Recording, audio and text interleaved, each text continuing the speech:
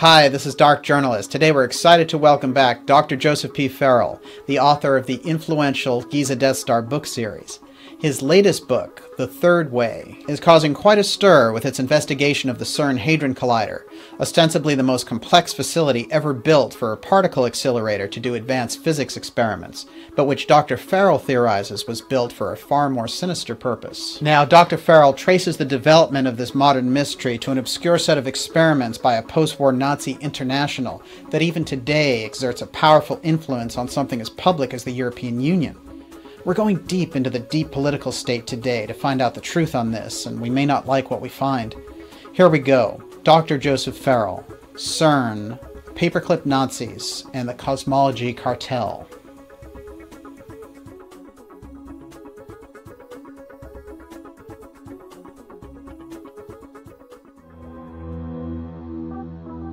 By creating a machine that is so expensive and so unique, most people in the scientific community, when you get them off record, are willing to admit that this has huge potential military implications.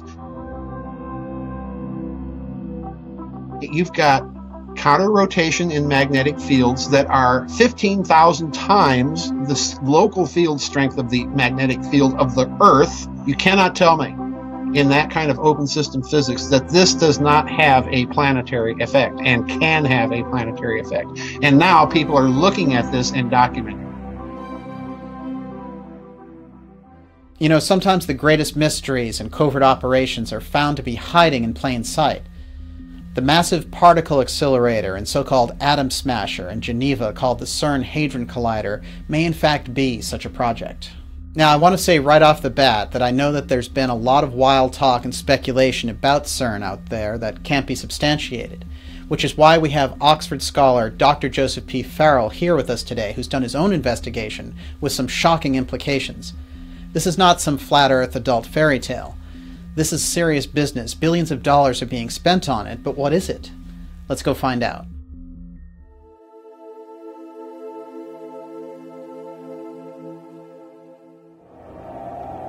Dark Journalist will go there. The deepest issues, the hardest stories, the biggest secrets. The truth is never easy. With top guests, like former Assistant Housing Secretary Catherine Austin Fitts. Catherine, who is really behind this media censorship? Internet feeds go through satellites. Who controls the satellites?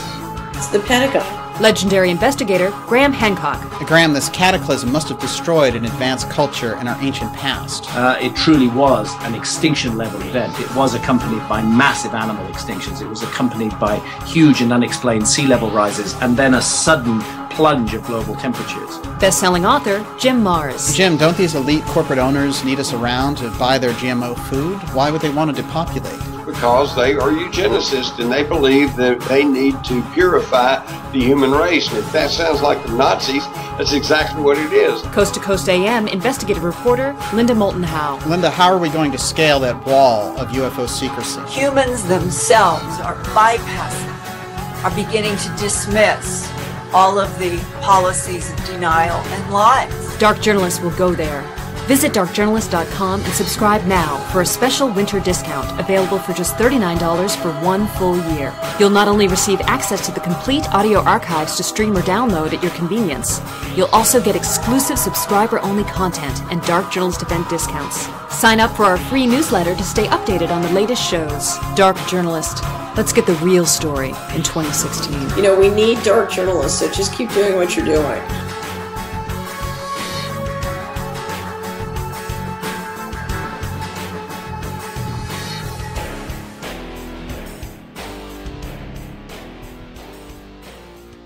Joseph, it's great to have you back on the show, and I've said about your new book that it's outstanding. And it's actually 3 books in one, because we have those strange connections of CERN to this cosmology cartel. Mm-hmm. And we've got the enigmatic post-war Nazi international underground that's resurfacing now through the European Union. Yes. And then we have the deep politics trail going through FDR, up through Senator McCarthy, and ultimately the JFK assassination, all the way to the reunification of Germany. Now, with all that in mind, I want to start here with a figure who has ties to all of this, and that's John J. McCloy. Now, we're going to do a complete section on him in a little bit, but for now, let's just say he was the chairman of the Council on Foreign Relations. He was the U.S. High Commissioner in Germany after World War II, where he processed many former Nazis not to stand trial. And he also was a member and sitting on the Warren Commission. Yes. Now, beyond that, he also has a credit, which I found intriguing that you've pointed out, which is that he somehow was involved with the setting up of CERN. Now, how does all that work? Okay, CERN, his association works through a fellow by the name of Dr. Walter Hallstein. All right. Hallstein was a German jurist, a professor of law, I think at the University of Rostock. I'm not exactly certain where. But Hallstein was one of the big Nazi legal gurus that was involved in the planning of a European Union from the standpoint of how are we going to amalgamate each country's laws, and particularly their patent law, I might add. Oh, yeah. You know, and create a workable European federation. So Hallstein's approach is very interesting to watch as it unfolds, because Hallstein took the view that you could, rather than rely on national legislatures to formally change the law, the way you would do it is by the interpretation of the law given by each national bureaucracy. So what he wanted to do was create a European-wide bureaucracy that's going to interpret all of this body of jurisprudence, all right? Hallstein was also, as far as I know, I've not been able to determine this with any real degree of hard data. So it's my suspicion that Hallstein and people like him were involved with the German-Italian legal coordination committee after Italy joins the Axis. Both countries set up a committee to coordinate German and Italian law in order to create this European-wide federation. So you had German lawyers, you had Italian lawyers trying to sit down and figure out how they're going to amalgamate each system of jurisprudence. So Hallstein is this type of figure. Now, after the war, what does Hallstein do? Well, in addition to having theorized all of this stuff for the Nazis, he becomes one of the eminence grises for the post-war German chancellors, all the way from Adenauer to Willy Brandt. All right, they've all got Hallstein in there somewhere. Okay, you'll see pictures of all these post-war chancellors. Adenauer with Hallstein. Kurt Georg Kiesinger, a member of Joseph Goebbels' propaganda ministry, I might add, with Hallstein. Ludwig Erhard with Hallstein. Willy Brandt with Hallstein. You know, every chancellor from the political right and the left, there's Walter Hallstein. Okay? Hallstein is one of the people, when CERN is set up in the post-war European common market between Germany and France and some other countries. Hallstein is one of the signatories for Germany, and he's one of the movers and shakers setting up this international European nuclear research organization. Why? Well, again, it's the German pattern. If you're prohibited by treaty from any sort of atomic or nuclear work on German soil, what do? Well, you internationalize it. It's the cartel solution all over again. Right. You know, and this again is the typically Nazi interwar German approach. If you are in doubt about technology, set up a cartel and get it by licenses, you know. And this is what they do.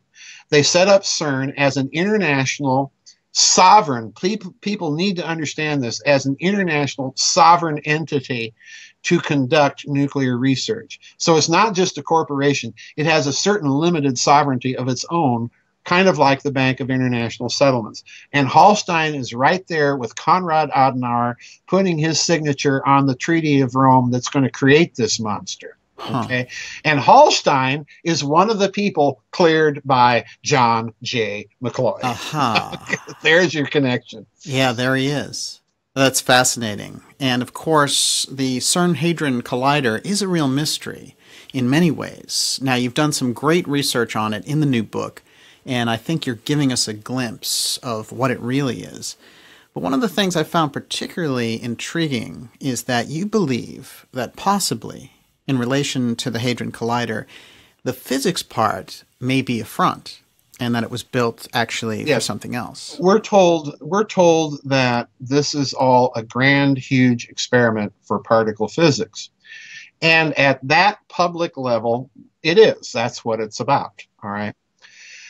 But when I look at CERN, there are three very different data sets that convince me that there is something else going on here, folks.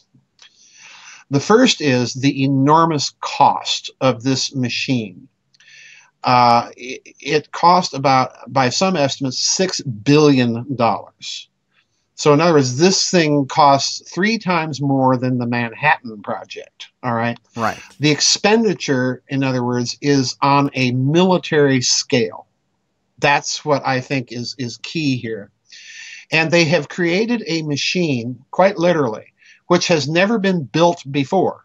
There are components, the detectors in particular, are, if you read about them and study them, they really are marvels of technology and materials engineering. These things are just incredibly complex machines. They're basically cameras, very sophisticated cameras, to take pictures of particle collisions. That's what they're designed to do. Yes. The enormous cost tells me, first of all, and the fact that this was an international consortium, and we don't know, CERN is not telling us who built all of this stuff. Huh. Try and find out who built all of this stuff. You know, that's a mystery in itself. Every now and then you'll hear about this little company in Canada or that little company in Switzerland, you know, or this little factory in Russia. Everybody's building for CERN, you know, some little component. It's the big picture that you're not told, and they aren't telling, okay? Yeah. Okay, that's the first level. The second level is the data. What people don't understand is that the reason we have a public internet right now is because of this project and CERN. Why? Because if you look at when the internet goes online and why, it's because of CERN. They're using the internet, or then the World Wide Web, to funnel all of this data from their collision experiments to all these scientific teams all over the world. And you've pointed out that the CERN Hadron Collider actually utilizes most of the bandwidth of the internet. They are, in fact, the biggest user. Absolutely. Absolutely. The biggest user of the internet is CERN. They are absolutely, by far and away, the biggest user of the internet. That's CERN. What do you think we need to understand in general about this project to get a handle on what it's all about? What people have to understand is the vast amount of data that the public particle physics story is generating. Because within 1 second, each collision is generating billions of bits of data in 1 second. Okay. So take all of those collisions and magnify them now to the scale of a year.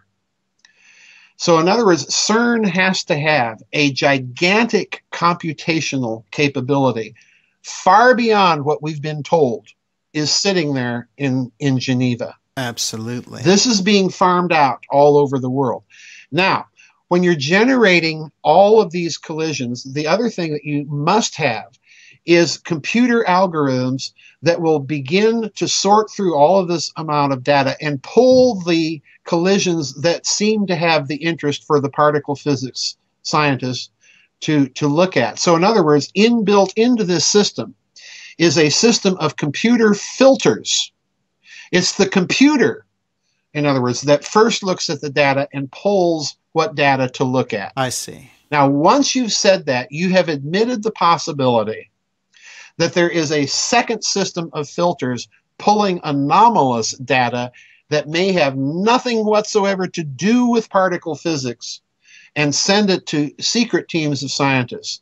And if we are talking of a computer data experiment and management system on that scale, I suspect that one of the things that they're going to be running as a secret experiment is what I call data correlation experiments. So in other words, if we turn on our collider at X number of tera electron volts, is there going to be a noticeable effect in the planetary magnetosphere? Are there going to be effects that occur simultaneously with the sun? Are there going to be behavioral changes amongst the human population in the area, and so on and so forth? In other words, the idea that you create filters means that you could have a second system of filters where you're running a very different set of experiments altogether, gathering other kinds of data, not even related to particle physics. All right? Right. Now, the third level, the reason I'm suggesting the second level is when we get finally to the third level, and that's the physics itself. Because when you look at the collider, the Hadron Collider is the last of 5 particle accelerators. It's the big 27-kilometer circumference ring, all right? The step before that is a proton synchrotron accelerator of about 6 kilometers circumference that sits above the Hadron Collider, which is far below ground, about 100 meters below ground. Then above it, at about 25 meters below ground, you have a much smaller circular track, the proton synchrotron, which is the final stage of injection of the proton stream into the Hadron Collider.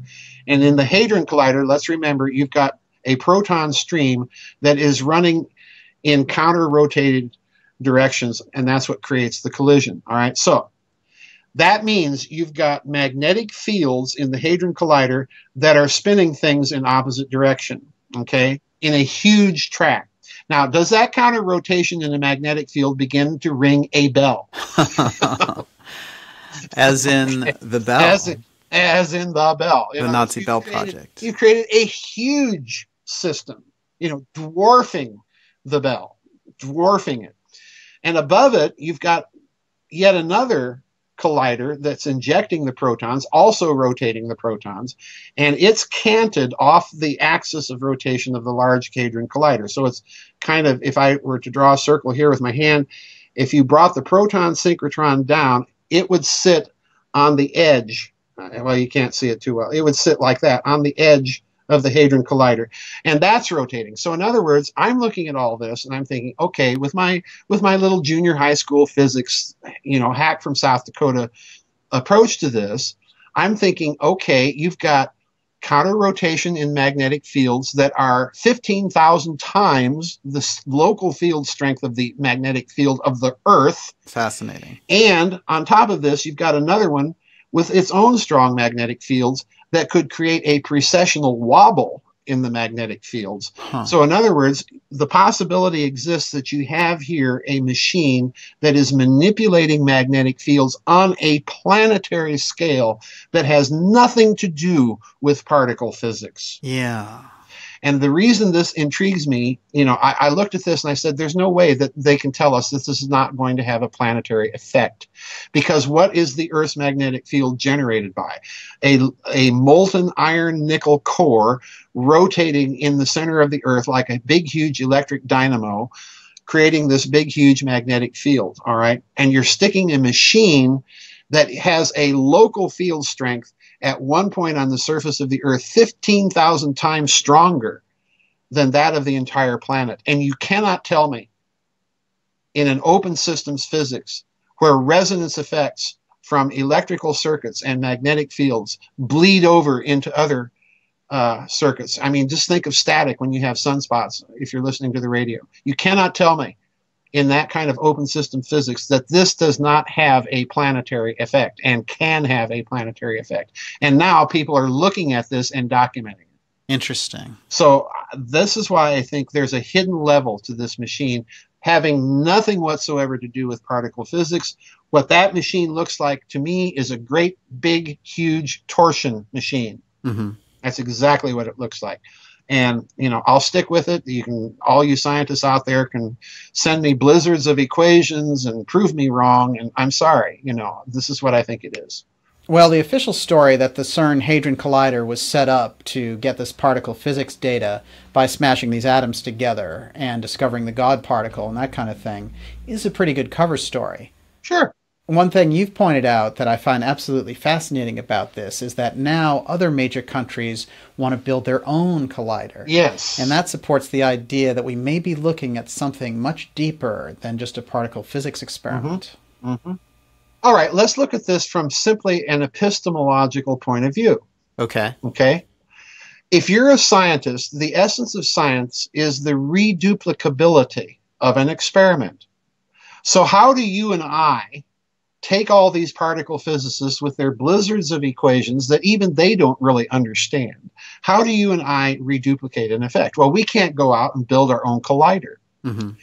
But if you're beginning, let's say for the sake of argument, there are a few scientists out there who question the findings of the discovery of the Higgs. And indeed, there have been scientists questioning whether or not they really did indeed discover it. So what do you do if you begin to suspect that what you're being told has an odor to it? Well, you have to build your own collider and do your own experiments like China wants to do. Right. Okay.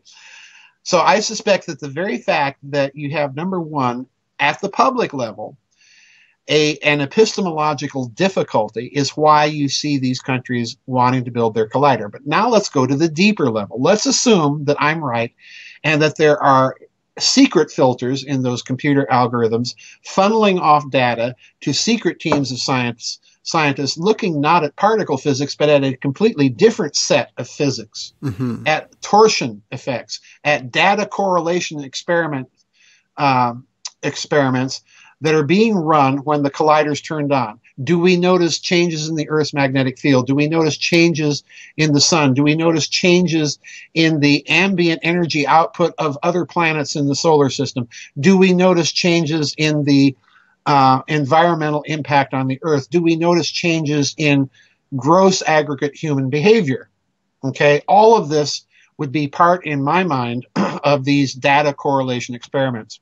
Well, again, if you suspect something like this may be going on with CERN, then the only way to achieve a similar level of knowledge is to build your own and run your own experiments. Right. So I think you have two arguments really in place now for why these other countries are going after their own colliders, their own big colliders. Yeah.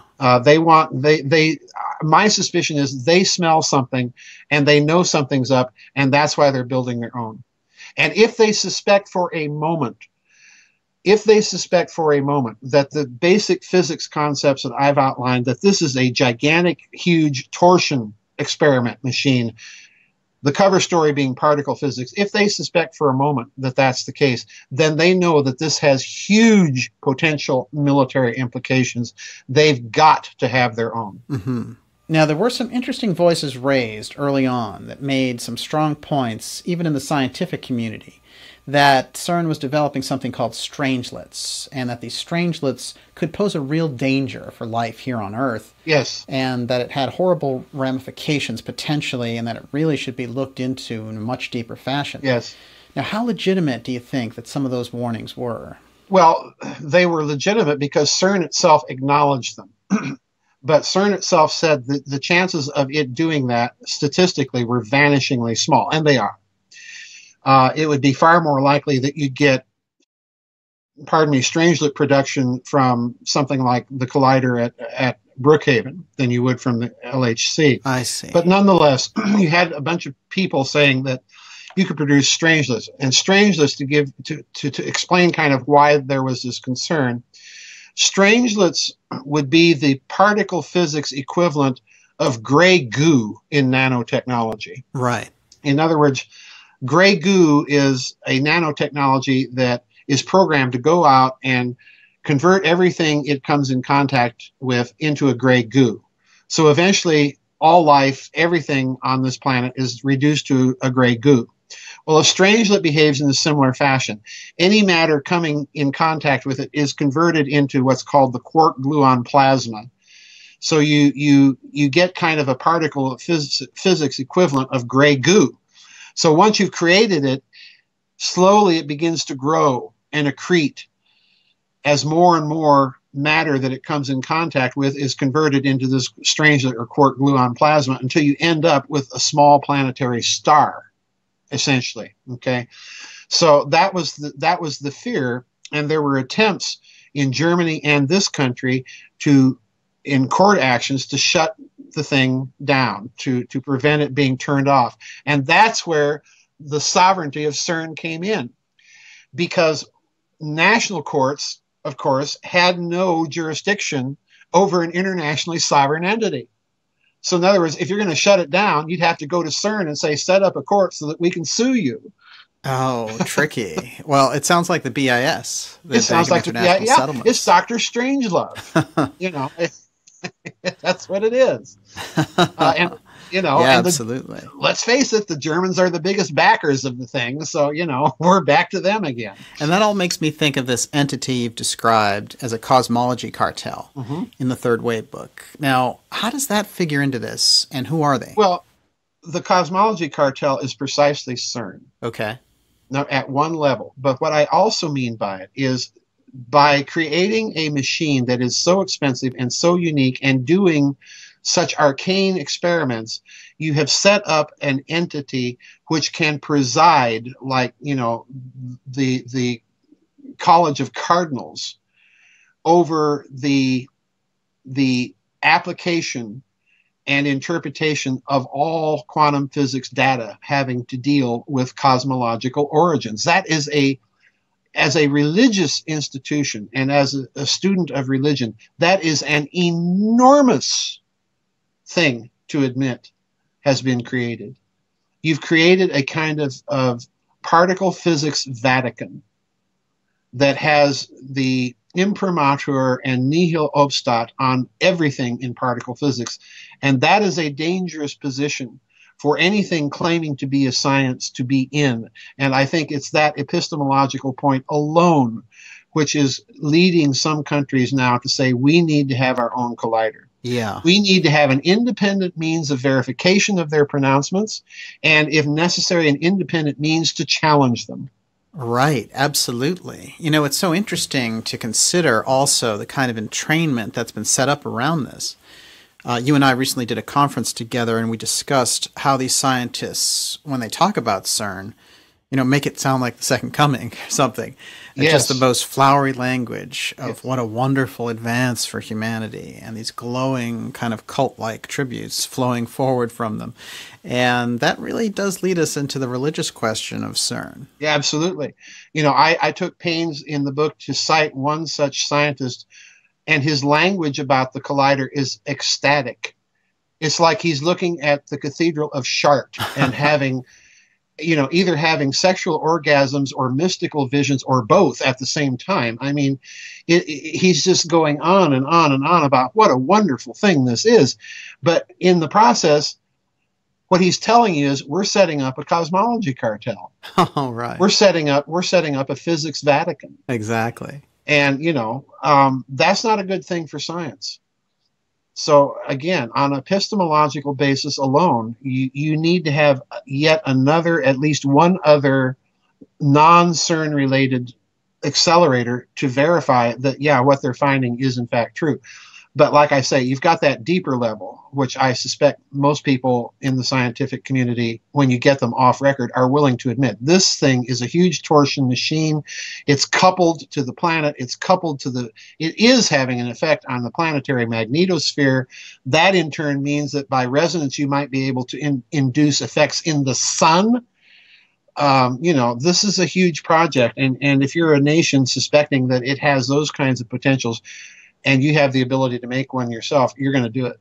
Yeah, absolutely. And the dangerous hazards really need a deep, thorough investigation. Yep, absolutely. You know, I'm glad you've gone into this research so deeply, and I think you've extracted some fascinating material. Of course, we're hearing all kinds of intriguing stories now about CERN.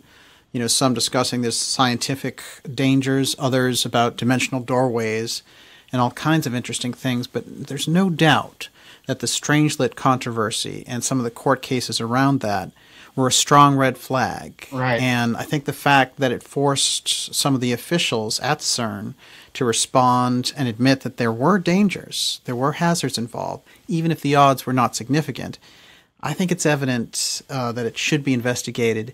And the surprising thing for me is the fact that they've been able to kick this story down. And I think that shows really that they have a lot to hide. Well, they've been able to kick it down because they are, you notice a very interesting thing in the physics community, and I find it to be very disturbing. Physicists never stop to make pronouncements about religion, and half the time they're as wacky as all get out. I mean, they're so theologically ill-informed, it boggles the imagination. But, you know, if they can do that, then we amateurs can look at their machine and say, okay, this is your story, but with, you know, with our approach to it, you could equally argue, and I think successfully, that this is some sort of huge torsion machine, that it's a machine designed to have planetary effects. It is designed to manipulate things on a, if you will, cosmological scale. Even by the particle physics explanation, it's doing this. So not looking at particle physics, but just looking at its potential magnetosphere effects, which some people are cluing into. Yeah, you're dealing with a very, very different physics than particle physics here. So I think you have to find, and I think eventually there will be scientists that will come out and acknowledge that, you know, there's more going on here than meets the eye, and it ain't particle physics. Right, right. Well, there's no question there's a hidden aspect to what they're doing. I guess to round out the picture here on CERN, you know, on one level, the collider reminds me of your research into the Nazi physics experiments, like the Bell, that they had hoped would make them, you know, this master race. And the Bell, in fact, looks like an early version of the Hadron Collider, counter-rotation, interestingly enough. Yeah. Now, when we think about the Nazi mythology and where they were coming from, if we take them out of the context of their state and military function, and bring more of their, you know, kind of cosmology into focus. The super race, you know, even the extraterrestrial origins that they attributed to themselves, some of these concepts, it strikes me that CERN would be something that would be very attractive to their point of view. Oh, absolutely. Yes. Absolutely. And there's Walter Hallstein signing his, you know, you betcha, you got it. You know, I make the joke. Years and years ago, I made the joke in one of my interviews, I forget with who, it may have been George Ann Hughes, God bless her. Oh, yes. That, you know. Those are excellent shows. Yeah, they really are. And, you know, I make the joke that if you're somebody like Walter Gerlach, whose total bag in physics is dealing with rotating systems, magnetics, spin, gravity, and all of this stuff, and along comes the Nazis, you know, you've got about as much interest in their whacked out, kooky ideology as you can. So how do you sell your project to them? Well, you go to Himmler and you say, but Herr Reichsfuhrer, the physics that we're talking about is right there on your armband. It's right there in the swastika logo. Because if you look at the swastika as a vector diagram, if you look at it with the eyes of a physicist like Gerlach, what do you see? Well, you see a subsystem of rotation, the outer arms of the swastika, and then you see a subsystem of stress, the inner arms, with the vectors all pointing inward. So you've got a rotational stress in the medium. And voila, you know, Gerlach can say to Herr Himmler, there it is right there, Herr Reichsfuhrer, you know, give us the money, we'll keep investigating this. And to a nut like Himmler, who hasn't got a clue about anything other than chicken farming and killing Jews, you know, this is a wonderful idea. So, you know, it's so interesting what you said about that swastika, though. That symbol, if we research its origins, had that esoteric meaning, and the Nazis, unfortunately, appropriated it. Absolutely. But there's no question it is a physics symbol, and that's something that you've pointed out. Yes, it is. It is. It is a physics symbol. Yeah. So, you know, I think that's a possible reason that you may have some hidden influences going on at CERN that probably the majority of scientists at CERN aren't even aware of. It's that suspicious link to Adenauer and Hallstein and to the whole Nazi plan to create European German-led federation with all the kooky ideas that the Nazis had going on in their head that makes me stop and think there's yet another tiny indicator that all is not as CERN would be telling us it is. And again, you know, I may sound like I'm promoting a wild conspiracy theory here, but trust me, you go online and read some of the conspiracy theories about CERN, and I'm vanilla pudding compared to compared to some of it. Sure. Well, I'd say that so much of the information around CERN, you know, versus your research and the context of the post-war Nazi international, the secrecy we see in global financial circles, and the hidden technology that you focused on in your work and in your book series, we can see a huge foundation for understanding this Hadron Collider project. And that's very different from just the typical internet rumors that we get all the time about CERN. You know, you do a much better job of supporting your ideas with real evidence and context. I think there's enough data out there now that people are beginning to compile about disturbances in the magnetosphere of the Earth when that thing has been turned on. Right. That begin to corroborate that approach to the machine. I agree. And I think that we're seeing in this research you're doing on it a doorway into a level of understanding, you know, what it's for and what's really behind these experiments. And that goes a lot further than just, you know, the kind of typical stuff we see on the internet. Well, you know, it's always, in the final analysis, it's always up to each individual to determine, you know, for themselves with their own mind. I used to tell my students, trust your own mind. Don't trust PhDs with theology degrees or that are going to throw a blizzard of mathematics at you and say, well, you can't understand this, but there's the proof. You know, well, that's not an argument. You know, that's simply an assertion of authority. Mm-hmm. So use your own mind and think about it for yourselves. Well, that's great advice, actually. So let's go deeper now on this path to what may be lurking behind some of the things we've been discussing. Now, of course, when I thought of CERN in the context of your work on the post-war Nazi international, as you lay it out in the book, I started to imagine and, you know, envision that whole Nazi mythology and the links to the Hadron Collider. And the character that jumped out at me was the guy we started the episode off with, and that's John J. McCloy. And now let's go into him a bit. He was an American lawyer for I.G. Farben. Mm-hmm. And just a fascinating history. As years went by, his connections got stranger and more intriguing. Well, McCloy, you know, McCloy is another one of these movers and shakers, a wheeler dealer. John J. McCloy was the American counsel for the American branch of I.G. Farben. So in other words, this guy is plugged into the very pinnacle of the German military-industrial complex, okay? And incidentally, I'm of the opinion that when Eisenhower gave his military-industrial complex speech, that he wasn't just talking about the American one, he was talking about the German one. Mm-hmm. Because the model has been taken over and duplicated here. We're duplicating what was done in the Weimar Republic in Nazi Germany. Okay, that's why he warned about the spiritual consequences. Right. McCloy is plugged into this. So McCloy, in that capacity, actually shares Adolf Hitler's box as a personal guest of A.H. himself at the 1936 Berlin Olympics. Wow. Okay.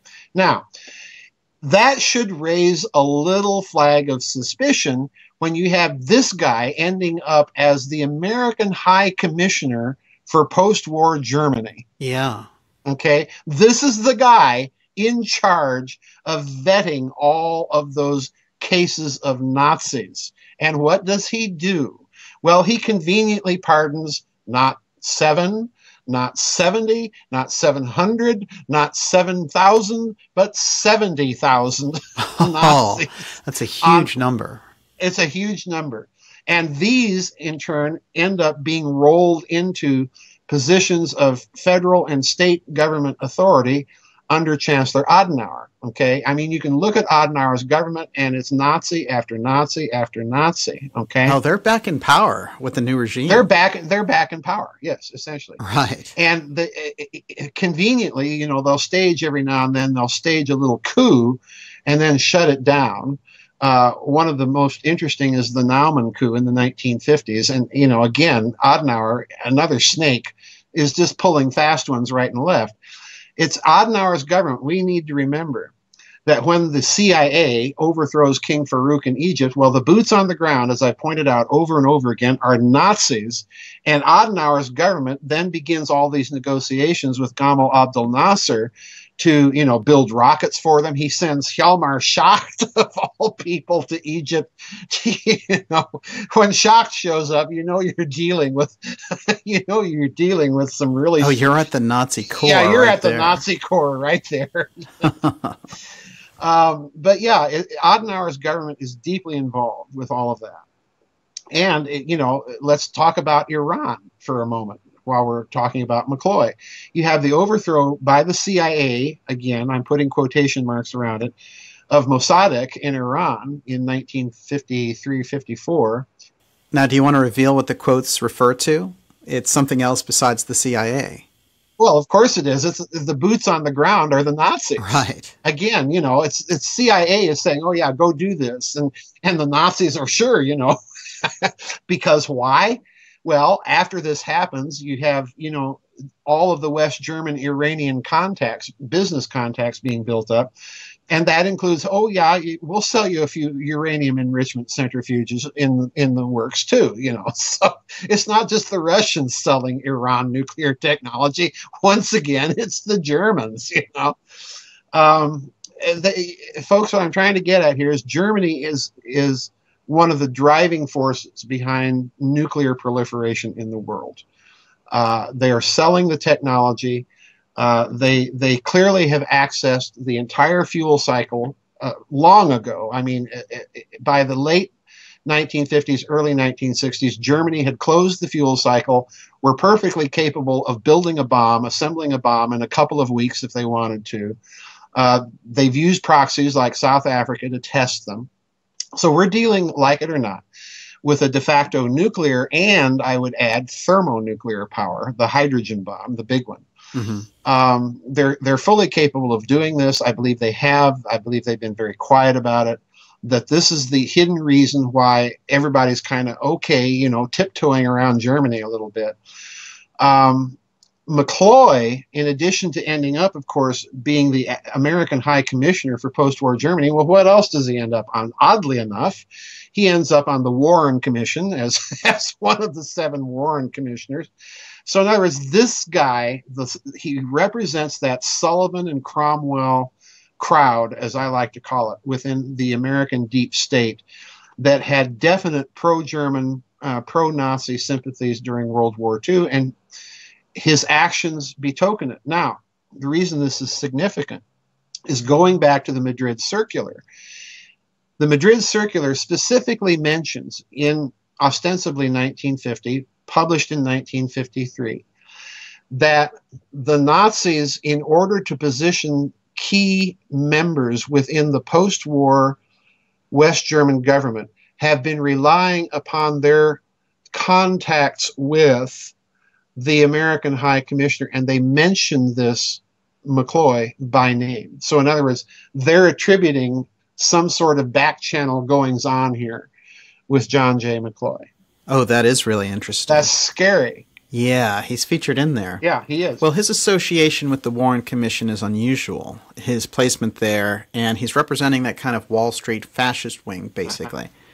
Now, there is something about the Kennedys taking part in all these committees in the 50s, you know, going after organized crime, and they certainly had ties to and supported Senator McCarthy, who ran these major anti-communist investigations that you cover in the book. Yes. And so with the Kennedys' keen insight and with their father's business connections, they understood that fascist influence brought over from World War II Germany. Mm-hmm. So this affects their actions, again, when JFK becomes president and makes moves to limit the power of the CIA And you have an excellent book called LBJ and the Conspiracy to Kill Kennedy, and you point out that this fascist influence that was residing in the CIA, JFK posed a huge threat to that, and then we see McCloy on the committee to investigate his assassination. So what does that tie over to this post-war Nazi influence and the JFK assassination? I think it's huge. In fact, as far as I know, I'm the only researcher out there that has been willing to address the Nazi and fascist angle of the Kennedy assassination. No one else wants to go there. Right. No one else wants to look at what is patently there in the record. Garrison ran across this, and even he didn't know what to make of it. Most of the records that we have about this connection are coming out of Garrison's investigation. And even Garrison didn't know what to do with this. You know, Nazis, you know, fascists. And of course, this is Jim Garrison, who was the DA of New Orleans, who actually did an investigation on the JFK assassination and found all these interesting ties that you're talking about. And some of his work and his research was popularized in the movie JFK by Oliver Stone. Yes. So let's go back to Kennedy, and I'm going to point out two things here. I'm going to point out what he was attempting to do to the CIA, and then I'm going to point out a couple of odd things about the assassination itself in this connection. When Kennedy issues, I think it's National Security Memorandum number 272, the one that Colonel Prouty used to talk about so much. When he issues this and is determined, in his words, to smash the CIA into 1,000 pieces and take away the CIA's covert operations capability and give it back to the military, just take it away from the CIA entirely. What Kennedy's really done, if you go back to the deal that was made between Allen Dulles and Reinhard Gehlen, as far as the Nazis are concerned, what Kennedy is attacking is their umbrella under which they are allowed to function. So he's taking away a base of power for them. And that in itself, if that is motive enough, as most assassination researchers argue, for the CIA's potential involvement in the assassination, it certainly is also motivation for this post-war Nazi intelligence nexus to be involved in the assassination. Now, let's look at Oswald. Because what happens to Oswald? Well, we know the story. Oswald is a Marine at Atsugi Air Base in Japan, where he is given top secret access to the radar data about the U-2 flights over the Soviet Union. He studies Russian, which according to some people, he speaks very fluently. And what is not mentioned, although it's in the Warren Commission's records, is that he is also heard speaking German. Wow. Well, that is so bizarre. This is in the Warren report, but most people never, again, this is where assassination researchers have been so focused on mafia and CIA and bankers and, you know, all Cubans. They're overlooking other significant clues that go directly, again, to a potential Nazi international involvement here. And that is that Oswald is also heard speaking German. When his address book is found, he has the address of George Lincoln Rockwell and the phone number. Rockwell is, of course, at the time, the leader of the American Nazi Party. So what's this doing in a supposed communist sympathizer's book? When Oswald defects and goes to the Soviet Union, he ends up being placed by the Russians in a job in an electronics factory in Minsk, Belarusia, where he meets his wife, Marina, who's the daughter of a Soviet GRU, military intelligence colonel. Okay? Amazing. All right, now, let's look at this. That's quite a connection. That's quite a connection right there. All right, now let's look at this very carefully. Who had the human on-the-ground intelligence connections inside the Soviet Union to be able to get Oswald into a position like that and then get him out of the Soviet Union, number one, with money, Number two, with the daughter of a Soviet GRU colonel in tow, okay, who had the on-the-ground human intelligence contacts to be able to sheep dip Oswald and then run him inside the Soviet Union. It's not the CIA directly. It's Gehlen. And that's former Nazi General Richard Gehlen. Gehlen's network. It's his West German intelligence network. It's his West German intelligence network that has the capability to do this. It's not the CIA directly. Now, why is this important? Oswald, of course, comes back to this country. He ends up in Dallas, Texas, being introduced to the white Russian emigre community, Bielorussia, where he's just come from, by who? By George de Mohrenschildt. Yeah. Okay. Now, de Mohrenschildt, most people think is a CIA asset. I say baloney. Folks, you got to get with the program here. He's probably BND. He's probably German intelligence. Why? Because his last name used to be von Mohrenschildt. Okay. So he's one of these Russian Germans that is brought into Russia under Catherine the Great. And on top of this, de Mohrenschildt is the one introducing Oswald to people like Hunt and Murchison, all right? Right. And where do the Hunts and Murchisons have their private intelligence service connections, according to the research of Peter Dale Scott? Well, their connection is, guess what? West German intelligence and General Reinhard Gehlen. Oh, now that ties it together. That ties it together right there. So you have a German connection in the Kennedy assassination, a Nazi connection in the Kennedy assassination that no one wants to talk about. Well, when we come back, we're going to ask that question about why no one wants to talk about that link. We're going deep in the heart of the deep state, so stay with us. We'll be back. Go deeper with Dark Journalist. Subscribe now and you'll have access to the complete audio archives to download or stream at your convenience. Receive advanced updates and discounts on Dark Journalist events. Enjoy exclusive subscriber-only content. Go deeper with Dark Journalist. Visit darkjournalist.com and subscribe now for a special winter discount. Available for just $39 for 1 full year. Dark Journalist, the truth is never easy. And we are back for this final round of part 1 of our discussion with Dr. Joseph Farrell on his excellent new book, The Third Way, The Nazi International, European Union, and Corporate Fascism. It's a unique piece of work that can connect these dots in a variety of really powerful ways. Now, Joseph, why is it that this post-war Nazi connection to the JFK assassination is so important?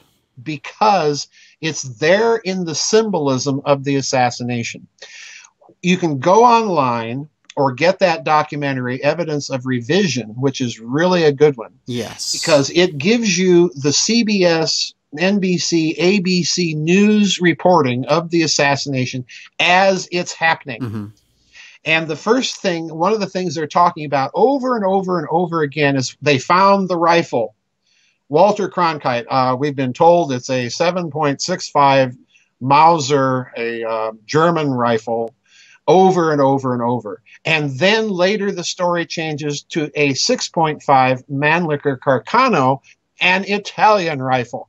Golly, rifles from Axis countries, okay? I think, gee, there's a clue. Well, something that is significant in this context, and which is covered in my documentary on this subject called Agent Oswald, the CIA Patsy, which you can view at darkjournalist.com, is the fact that Deputy Sheriff Roger Craig, one of the first people on the scene, reported that it was a 7.65 Mauser rifle. And so let's go to that clip, and then we'll come back and you can tell us what it means. We're all aware that Oswald is supposed to have performed the shooting by using a Mannlicher Carcano rifle, but what has been suppressed is that there was a different rifle found at the scene by an alert sheriff's deputy named Roger Craig. Craig's compelling testimony begins here.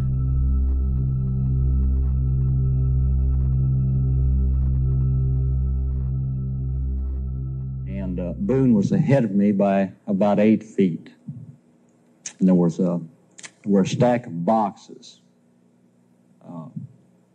just at the head of the stairwell going downstairs. And Boone looked over into it and said, "Here it is. Here's the rifle." So I immediately went over beside him and looked over, and there was a rifle. But we didn't touch it until Captain Fritz and Lieutenant Day from the ID department of the Dallas Police Department got there. Now, Captain Fritz was the chief of homicide. Lieutenant Day was from the Identification Bureau. They got there and took some pictures of the rifle. And then I believe Dave pulled the rifle out and handed it to Captain Fritz, who held it up by the, had a strap on it. He held it up by the strap and asked if anyone knew what kind of rifle it was. Well, by this time, Deputy Constable Seymour Weitzman had joined us. And Weitzman was a gun buff. He had a sporting goods store at one time. He was very good with weapons. And he said, it looks like a Mauser. And he walked over to Fritz. And Captain Fritz was holding the rifle up in the air. And I was standing next to Weitzman, who was standing next to Fritz. And we weren't any more than 6 or 8 inches from the rifle. And stamped right on the barrel of the rifle was 7.65 Mauser. And that's when Weitzman said it is a Mauser and pointed to the 7.65 Mauser stamp on the barrel. Craig's shocking testimony about the rifle being a different model than Oswald's Mannlicher Carcano threatened to bring down the official version of events. He was soon fired from the police department on a pretext and found himself the target of a witness elimination program. Several attempts were made on his life, and he became disabled. Finally, in May 1975, he was found with a shotgun blast to his chest. The ruling was suicide. And that is Deputy Sheriff Roger Craig's testimony there. Now, what does that tell us about what was behind the assassination? Hang on. There's one more thing about 7.65 Mausers you need to know. All right, go for it. That nobody wants to talk about. The Mauser issued to the German army was not a 7.65. Okay. The Mauser company made 7.65 for Argentina. Ah, okay. What does that tell you? Home of the post-war Nazi International. Home of the post-war Nazi International. Martin Bormann and company, Ronald Richter with his fusion project, all of that, right to Argentina. So you think that the message of this other rifle at the scene, because it certainly is an oddity even that it was there and it was quickly hushed up, but it's almost as if the plotters didn't even know it was going to be found. Yeah, exactly. Someone is planting clues in the symbolism of the rifles alone, that you're dealing with the Axis. Right. Okay, that's what you're dealing with. And I could go on and on for other Nazi connections to the whole thing. You've got Oswald in New Orleans, Dr. Mary Sherman with David Ferry, and their connection to Dr. Alton Oxner, a native of my home state of South Dakota, I might add.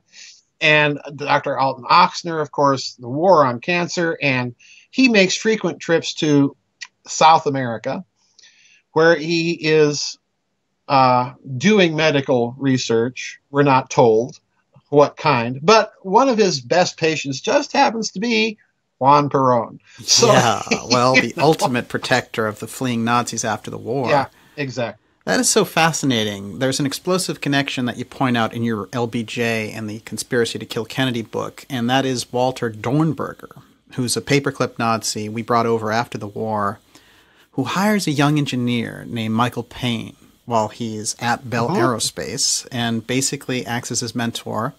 And he assigns him to Fort Worth, Texas to work at Bell Helicopter. And then he and his wife, Ruth Payne, become the host family to Lee and Marina Oswald when they return from Russia to live in Dallas. Now, can you tell us here about General Dornberger?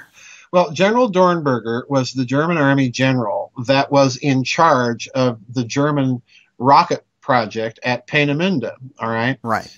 And please note the pronunciation, everybody. It's Peenemünde, not Peenemünde, or, I hear so much stuff.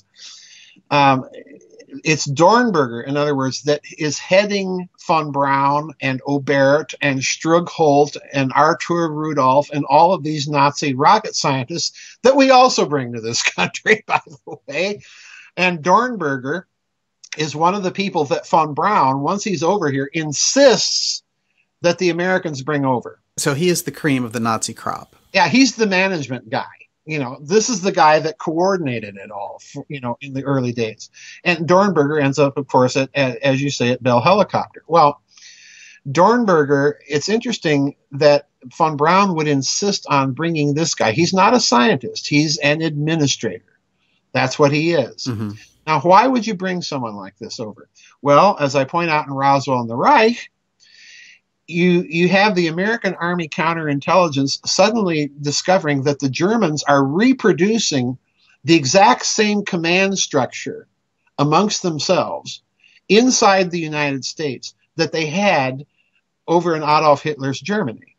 The very same. They're in the same positions doing the same stuff. Unbelievable. It's just unreal. And Dornberger is such an interesting character because this direct tie, such a blatant tie that we have here with Payne and Oswald, and of course all of the evidence that damns Oswald in the public eye and that the Warren Commission uses comes out of the Payne household. That's right. So, That's from right. backyard photos to his letters to embassies and all that, this is such a fascinating connection, I think, and it really shows us where this assassination and cover-up is coming from. We'll talk off the record about another interesting connection I know about, but that's Okay. between you and me.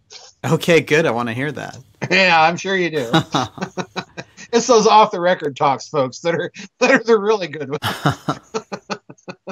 So we've walked through one half of your research on this, tying in this powerful mover and shaker, John J. McCloy, to CERN, and in turn CERN to the post-war Nazi forces and the presence of that Nazi deep state in our own American political process, taking a role in the JFK assassination and so on. So now we're on the road to revealing some deep ties to the Hadron Collider, advanced technology, and these secret breakaway deep state forces operating in a covert fashion. And as usual, we're just getting started. So we'll end this episode. Thank you, Joseph, and please stick around. We'll do part 2. Certainly. Okay, good. Well, you knew it was coming. I knew it was coming. Thank you for joining me for this fascinating episode with Dr. Joseph P. Farrell on CERN, Paperclip Nazis, and the Cosmology Cartel. You can find more special reports, interviews, and documentaries at www.darkjournalist.com. You can also subscribe here to our YouTube channel for the latest videos. See you soon.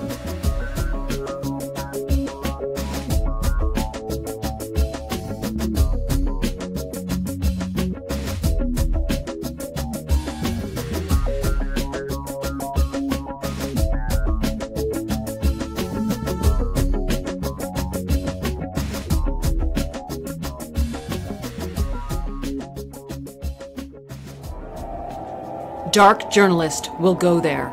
The deepest issues, the hardest stories, the biggest secrets. The truth is never easy. With top guests, like former Assistant Housing Secretary Catherine Austin Fitts. Catherine, who is really behind this media censorship? Internet feeds go through satellites. Who controls the satellites? It's the Pentagon. Legendary investigator Graham Hancock. Graham, this cataclysm must have destroyed an advanced culture in our ancient past. It truly was an extinction-level event. It was accompanied by massive animal extinctions. It was accompanied by huge and unexplained sea level rises, and then a sudden plunge of global temperatures. Best-selling author Jim Marrs. Jim, don't these elite corporate owners need us around to buy their GMO food? Why would they want to depopulate? Because they are eugenicists and they believe that they need to purify the human race. And if that sounds like the Nazis, that's exactly what it is. Coast to Coast AM investigative reporter Linda Moulton Howe. Linda, how are we going to scale that wall of UFO secrecy? Humans themselves are bypassing, are beginning to dismiss all of the policies of denial and lies. Dark Journalist will go there.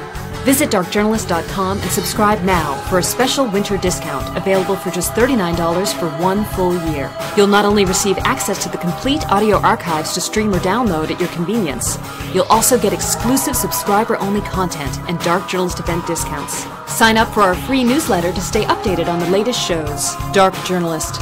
Let's get the real story in 2016. We need dark journalists, so just keep doing what you're doing.